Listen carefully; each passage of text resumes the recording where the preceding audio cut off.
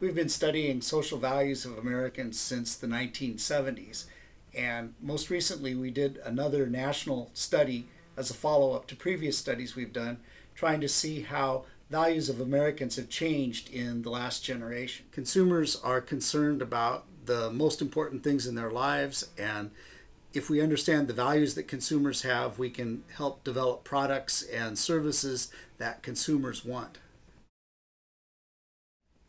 Self-respect has been the most important value for Americans throughout the past generation, but in recent years it's become even more important. I think as we face the crises of today, people are relying on themselves more for finding solutions to their problems. Security has been the second most important value in the United States over the past generation, but it's declined a lot in importance. We were surprised to find that decline, especially with 9/11 creating a lot of public discussion about security, but Americans apparently are not as obsessed with security as one might think.